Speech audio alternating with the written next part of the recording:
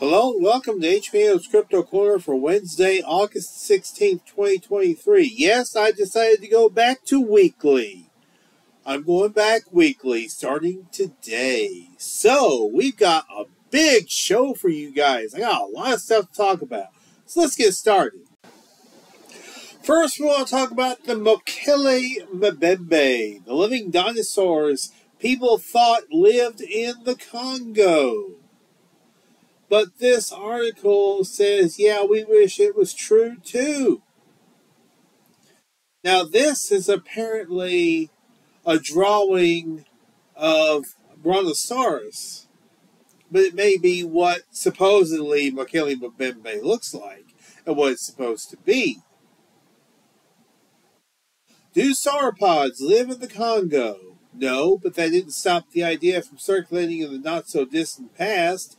The dinosaur in question was said to be a long-necked, rotund sauropod-like herbivore that waded through swamps and rivers. It's big in the cryptozoology circles, but its origins, like many cryptids, are murky.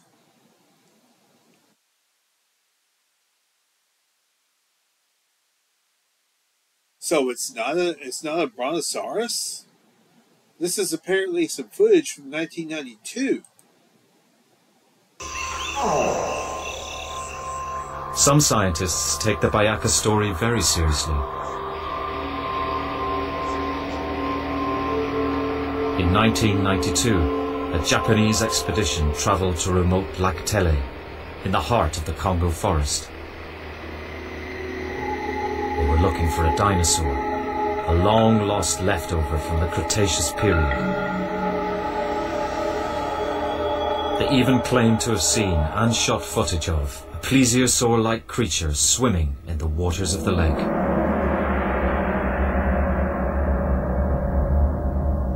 May-HBM. Wait a second, a plesiosaur?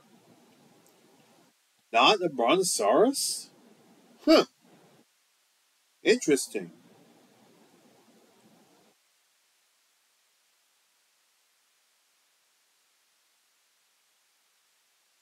So, this article seems to be a bit skeptical of the possibilities of there being something like that living in the jungles of the Congo.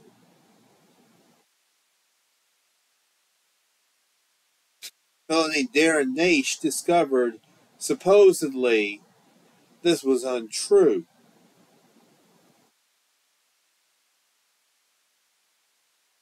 You know, I don't know.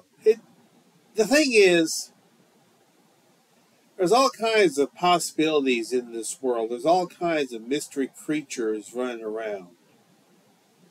Could there possibly be some sort of dinosaur running around in the Congo? Well, we don't know. That footage is quite interesting, I'll tell you that much. I don't know what it is. I have no idea. But for them to say it's a plesiosaur, not a Brontosaurus?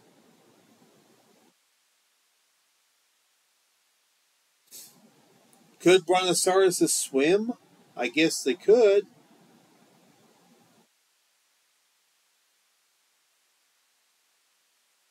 I don't know, guys. I just don't know. I'm very puzzled. I've heard the legends of the May-HBM for quite a few years now. I heard a podcast where John Kirk talked about going to the Congo to look for the May-HBM. He never actually saw it, but he knows from the legends that people talked about that there was some sort of living dinosaur there. So this is one of those cases where, could it be? Could it be?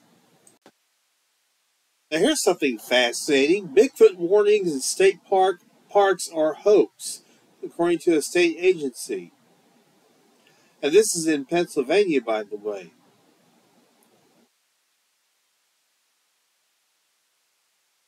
Apparently, posters warning of Bigfoot sightings in some parks and calling for a heightened level of caution are a pure hoax being perpetuated by unknown actors, according to Wesley Robinson, press secretary for the Pennsylvania Department of Conservation and Natural Resources, which administers state parks. These signs were not posted by DCNR, he said. We have seen them at parks for months, and they are removed when they are reported or found by staff because they have not been authorized. We have seen them at many parks, but I don't have a number for how many parks where the signs have been posted. He added, Bigfoot is not real. Okay, well, Bigfoot's not real, according to this guy. Okay, well, I guess we're all wasting our time then. I guess we've been hallucinating. I guess all of us witnesses hallucinated what we saw then, didn't we? Huh.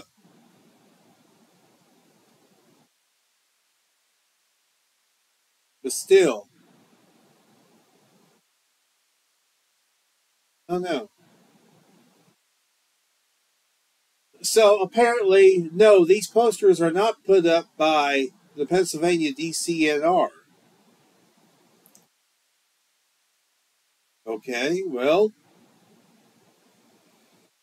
that means somebody with a lot of time and on their hands and a printer were able to make something look official when it really wasn't.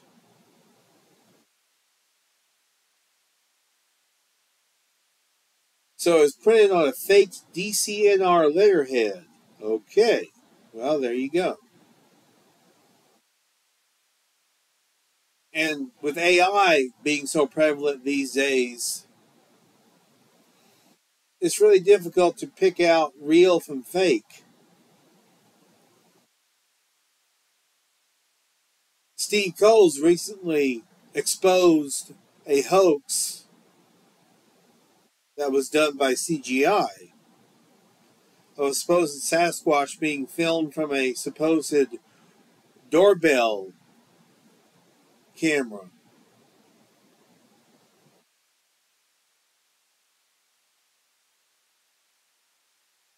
I do wish people would not hoax.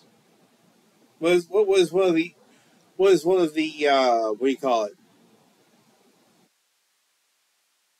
One of the edicts from Thomas Steenberg, thou shalt not hoax. And I agree with that. Now here's something interesting. Alberta, Canada trail cam catches video of possible Bigfoot. That thing is 12 feet tall. A lot of times Bigfoot sightings are a matter of people not knowing what it is they are seeing in the woods. They may mistake the call of an elk or bobcat for the scream of a Sasquatch, or see a bear on two legs and imagine they are seeing a hairy humanoid.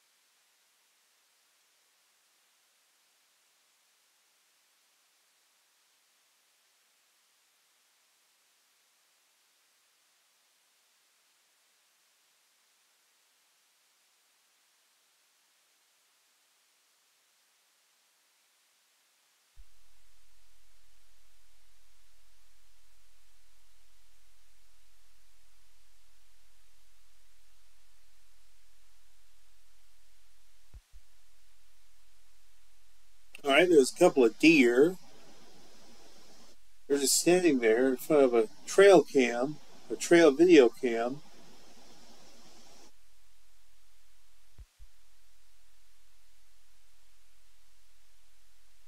And supposedly a Sasquatch is going to show up.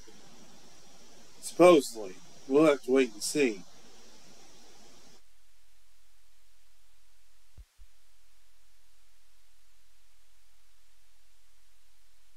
Okay, what's that? Is that an orb?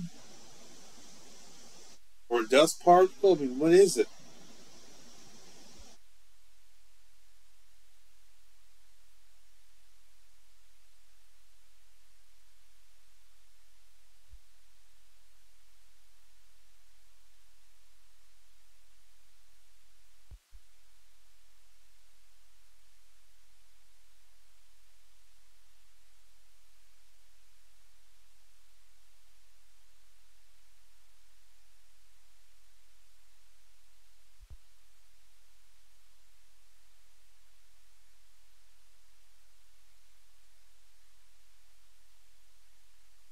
This must be the item in question, or the individual in question.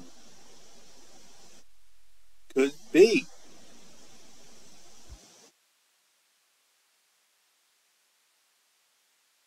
Very interesting. But when the person who claims they saw a Bigfoot is actually a forest ranger or other wildlife expert, I start to wonder if perhaps they know what they are talking about. These people are wilderness experts. Surely they are familiar with the calls of normal woodland creatures and have known a few bears who like to walk about on their hind legs. This is from 2020 from Alberta, Canada, when a wildlife biologist studying wolverines in the Canadian Rockies apparently caught sight of a Sasquatch lurking among the spruce.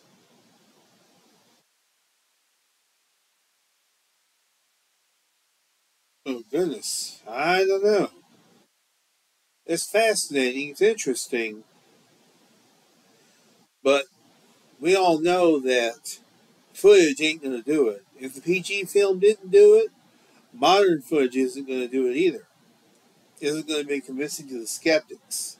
Because they'll just look at it and say, oh, that's fake. Or that's shadows. Or that's something else. It's a bear sitting on his hind legs. Or it's a guy in a costume.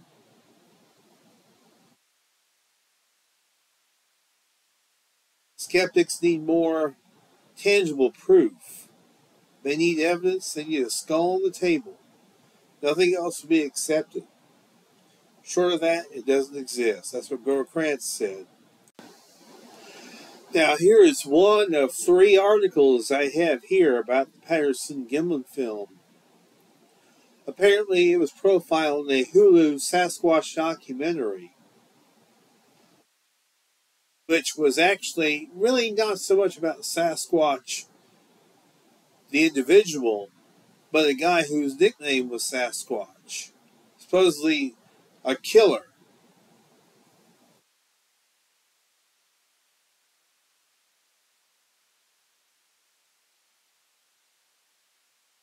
The story was about cannabis farmers who were found ripped apart, supposedly. But there were those who said it was actually done by a human, not a cryptozoological creature.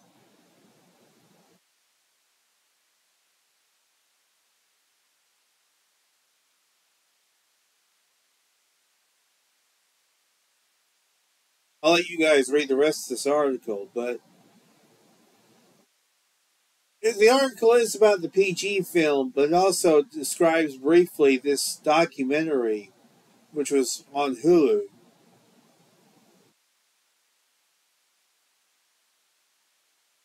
Been nearly 56 years. In fact, it'll be 56 years to the very day this year, October 20th.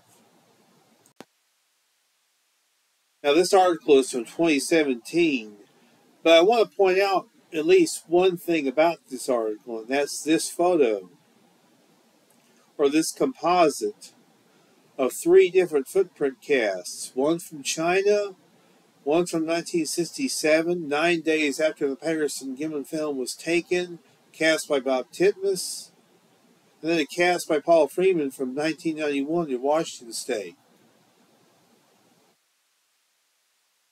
They all have the same feature, the midfoot flexibility.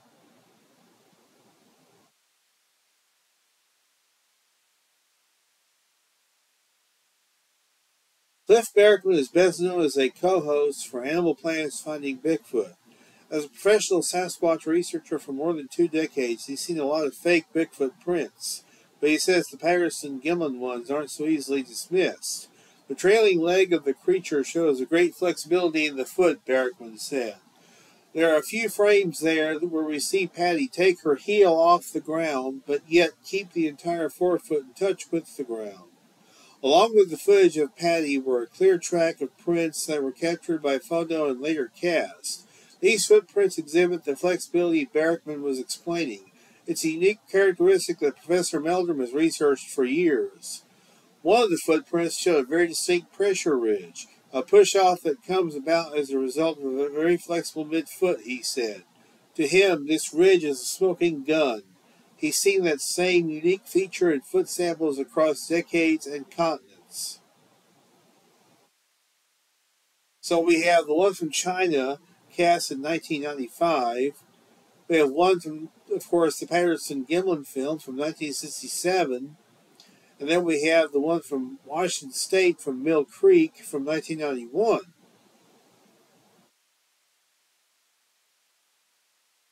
So we have quite a bit of congruency between three different footprints cast in three different areas, including one internationally. That's the thing I wanted to point out, is the fact that we have the same feature in three different footprint casts. Now, I have copies of both this cast and this cast, and they both have the same feature, the midfoot flexibility, the pressure ridge.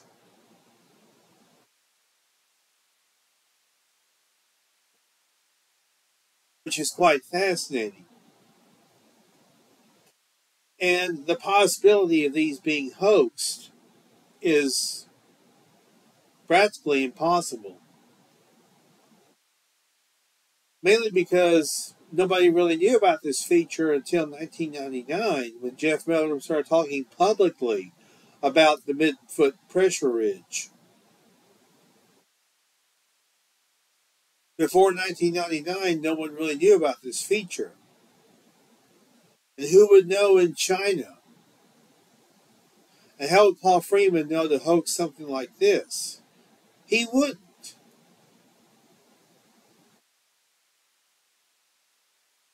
So that indicates to me quite a bit of credibility in all three of them.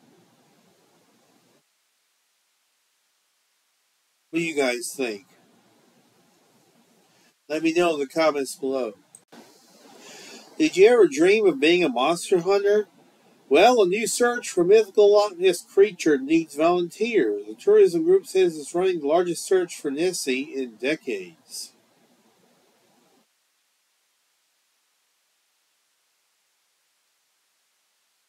Calling all monster hunters, the Loch Ness Centre in Scotland, looking for volunteers to join an effort to search for the infamous Loch Ness Monster.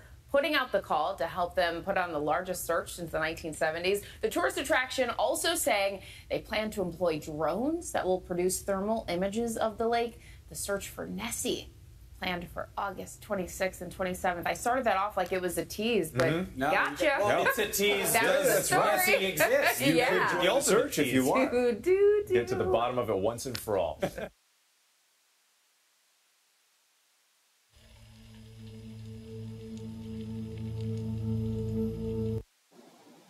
And there you go. Monster Hunters Assemble!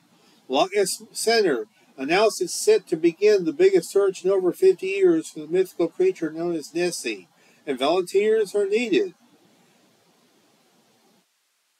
It's dubbed the biggest of its kind search since the Loch Ness Investigation Bureau studied the lake in 1972.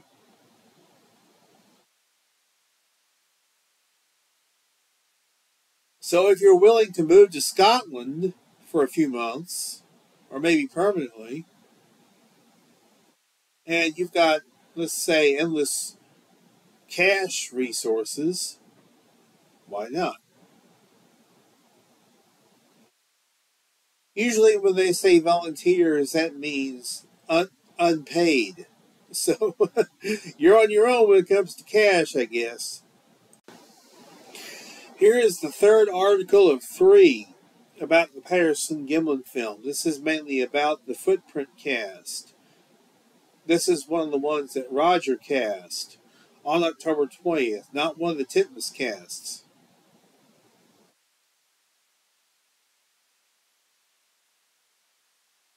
And these are just examples of the cast. Now I know Googs and Company, GoogsCo.com, sells a copy of this cast. So does the site BigfootCasts.com. BigfootCasts.com also sells a copy of this cast, the one with the midfoot flexibility, which I showed you in the one of the previous articles.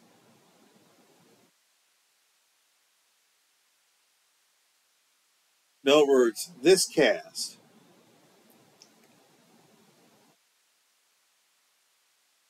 The one with the midfoot flexibility.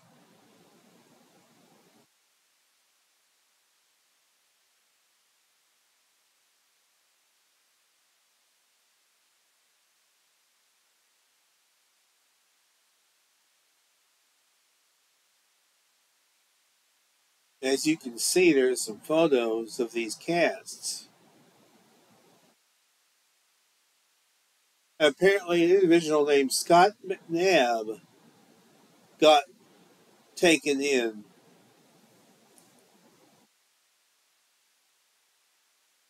By a fake footprint, which was made by a Patterson Gimlin film cast.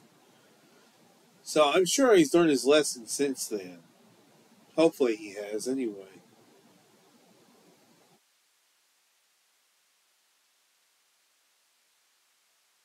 But I think footprint casts are very important and are an important part of the research and of the evidence for Sasquatch. Here's a nice obituary for Peter Byrne from the Tillamook Headlight Herald.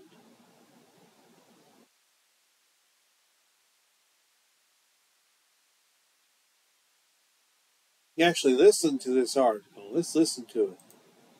Peter Cyril Byrne, World War II veteran, conservationist, explorer, author. At age 97, Peter Byrne passed peacefully in Tillamook, Oregon on July 28, 2023. He was born August 22, 1925 in Dublin, Ireland. On the family estate, Peter was raised with 3 siblings.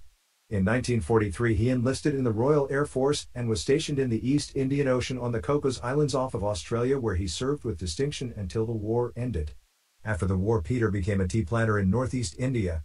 After a serendipitous encounter in Bombay, he became friends with the King of Nepal's brother and was granted property in Nepal, where Peter conducted hunting safaris in the whitegrass plains of western Nepal. After 18 years of big game hunting, in 1968 he turned to conservation in Nepal, where he convinced the government to create a wildlife preserve and eventually establish the Sukila-Fantan National Park. He said, "I showed them that taking a photograph of a rhinoceros was worth 1,000 times more than shooting it once." He also pioneered Nepal river rafting and trekking expeditions during his many lengthy trips to the country. During the Nepal years, Peter also established the nonprofit International Wildlife Conservation Society. In the interests of the society, he traveled globally and through his magnetic personality, established many friends and gained honors, among them a Fellow of the Royal Geographic Society and membership in the Explorers Club of New York. But spiritually, he was forever drawn to the Himalayas, with his last trip to Nepal thought to be in 2012. In Nepal, Peter was sought after by Texas oil man Tom Slick. Slick financed a 2-year Byrne Himalayan expedition to find the fabled Yeti. After few results were found of the Yeti, in 1960 Slick brought Peter to Northern California and the Pacific Northwest USA to track Bigfoot. That search unfortunately ended with Slick's sudden death in an airplane crash in 1962. Thereafter, Peter conducted 2 other, long and well-funded Northern Oregon Bigfoot projects. Again, with no physical evidence of Bigfoot, those projects ended in the late 1990s. Peter then moved to Los Angeles, but after never really feeling at home in the overcrowded city, he retired to a cabin on the banks of the Nestucca River in Pacific City, Oregon. In Pacific City, Peter continued to write the remainder of his 20 books. He also wandered the mountains of the coastal range with friends in his continuing quest for sightings of Bigfoot. Peter Cyril Byrne is survived by his daughter Rara Byrne, now living in Perth, Australia, his sister Beryl Green of Maidenhead, England, and his life partner of more than 25 years, Kathy Griffin in Pacific City, Oregon, who lives in the riverside cabin they shared. Remembrances, a journalism scholarship has been established in his honor, the Peter Byrne Endowed Scholarship Fund in Journalism for the Talent and Love of Writing. Please send checks or funds payable to the Nestucca High School, P.O. Box 38, Cloverdale, Oregon 97112. For the scheduling of a celebration of life for Peter, please see his website at peterkern.com. To plant a tree in memory of Peter Byrne as a living tribute, please visit Tribute Store. Actually, it's petercbyrne.com. He said peterbyrne.com. It's actually petercbyrne.com. I'll include the link to that website down below for you guys to check out. So, R.I.P. Peter Byrne. I don't have to go into, again, how I feel about Peter Byrne. I think he is one of the pioneers. Because I already did a tribute video for him nearly 3 weeks ago on the day of his passing.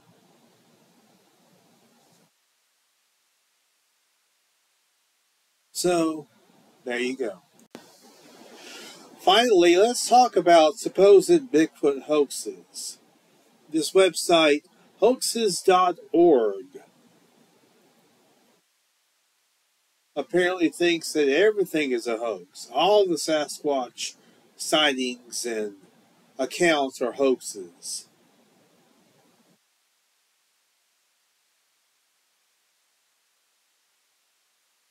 Oh, supposedly the Battle of Ape Canyon was done by a YMCA summer camp who threw stones down a hill.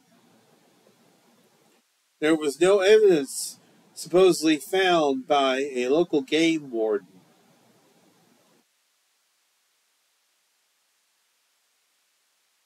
And to be fair, there is no, of course, evidence that any of that ever actually happened to those miners.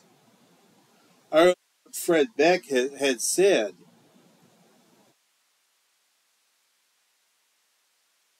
But if that's the case, then how could he have perfectly described what we now know as a Sasquatch? I mean, yeah, there's no evidence other than his word. But how could he have perfectly described the actual description and the look of Sasquatch?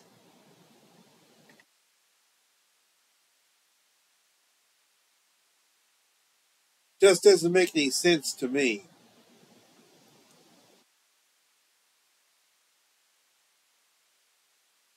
And apparently Albert Ostman's story stretches credibility too, supposedly.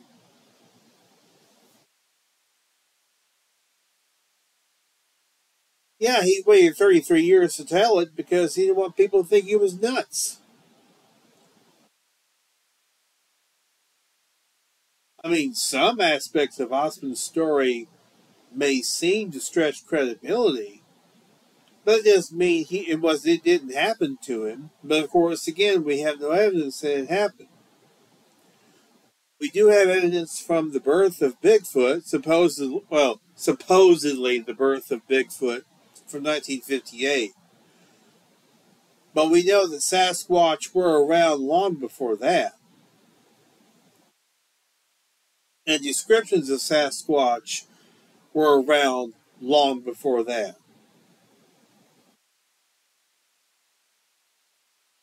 Apparently, this particular article takes the word of Ray Wallace.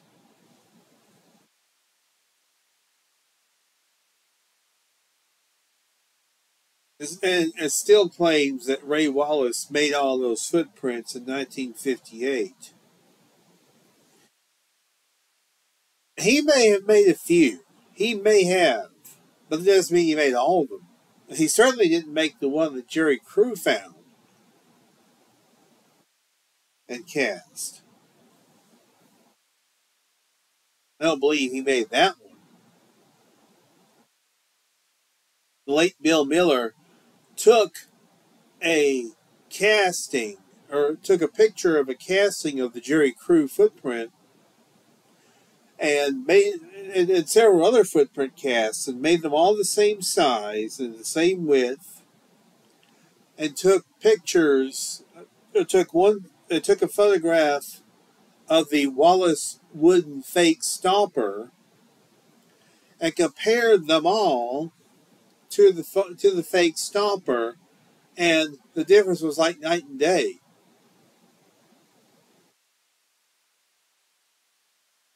Which would indicate that, no, Ray Wallace didn't make these footprints. A 5-year-old wouldn't have been fooled by that. And of course, the Patterson-Gimlin film, supposedly, there's supposed to be evidence that Roger Patterson bought and modified a Bigfoot suit or a gorilla suit. There's no evidence of that. There's no proof of that. We don't know if he did or not.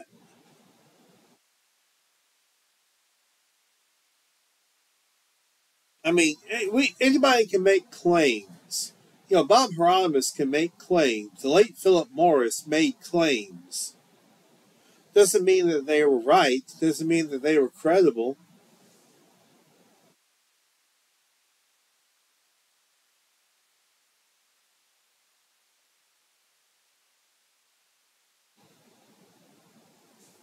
Minnesota Iceman, well, that's a very interesting case. Was it a hoax? Two top scientists didn't think so. Ivan T. Sanderson and Bernard Heuvelmans. Now, both of them have passed on since, but could they have been fooled? Could they have been tricked by smell coming from inside the ice and inside the crack in the ice and the glass? It's a good question. I talked to an individual who swears he saw the original Minnesota Iceman at a mall in New Jersey, I think it was, and said that the nose was bleeding. Which would be kind of strange for a frozen corpse, if you ask me. That seems kind of strange for a corpse to bleed from the nose. A corpse frozen in ice. Of course, Frank Hansen may have thawed it out and refroze it several times. Who knows? This is a photo of Hansen right here. This is Frank Hansen. Now, he's passed on, of course, so we can't ask him about it. But I would highly recommend reading the book, if you could find a copy of it, about the Minnesota Iceman, which was co-written by Bernard Heuvelmans and Boris Porozhnev, the English translation version of it, which is or was available from Lauren Coleman's Cryptozoology Museum website. I don't think you can get a copy of it now. I think it's sold out. But it's a really good book. It really it goes into quite a bit of detail about the Minnesota Iceman. I enjoyed that particular book myself. So is the Minnesota Iceman a hoax? That's a really good question. Ride of Bigfoot? Well, that has to be some kind of a hoax. That's got to be some kind of a hoax. Somebody claiming they've been abducted by a Bigfoot, but yet her clothes are clean and she smells of perfume. That sounds like a hoax to me. Bigfoot crosses highway 1977. Now that was an admitted hoax. In fact, I remember at the Yakima Bigfoot Roundup 2014, Thomas Steenberg pointed out the man Pat Lundquist. He pointed him out several times. He discussed Pat Lundquist, an individual who was I believe it was either the bus driver or the witness. I can't remember which. Bigfoot captured in Pennsylvania. Well, I don't believe that. That's got to be a hoax.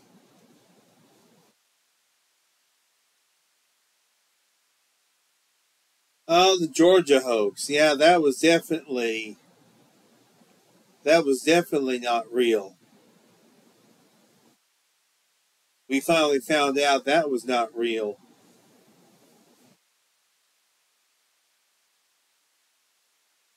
Matter of fact, I just realized yesterday was the 15th anniversary.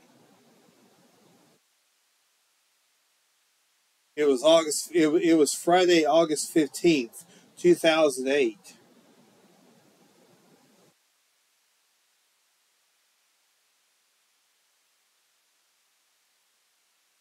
When Tom Biscardi went on television and claimed that he had seen this thing, and he said what he touched, what he felt was not a mask, it was not a suit.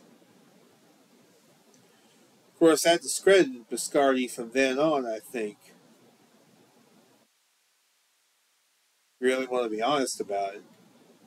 Oh, Bigfoot run over. Okay, yeah. Randy Lee Tinley. That was a hoax as well. That's been nearly 11 years. That was in August of 2012. Wearing a ghillie suit. First person to ever be killed perpetuating a Bigfoot hoax.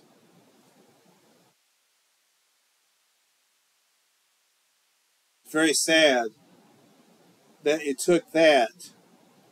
It took the killing of someone like that.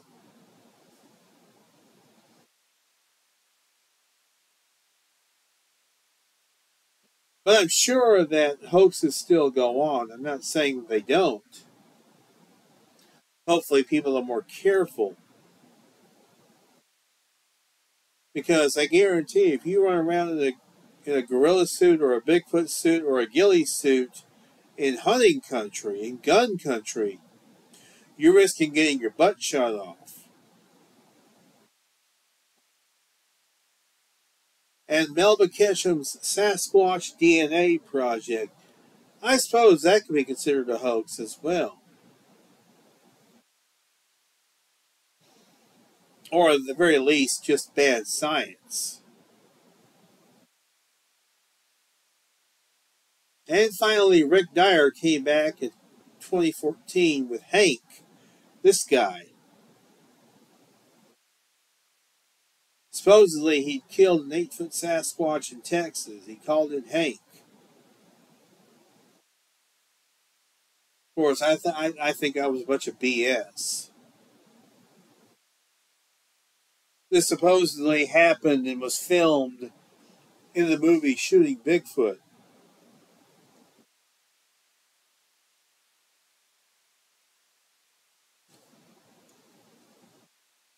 For that, I think.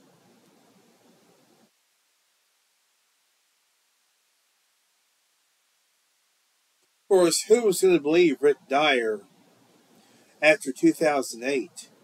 Who was going to believe him after that? I don't think anybody was going to believe him after that.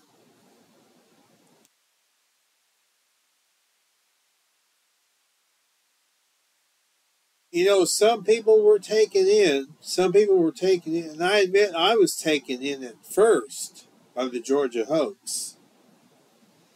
But then when I realized what kind of BS it was, I became less credulous.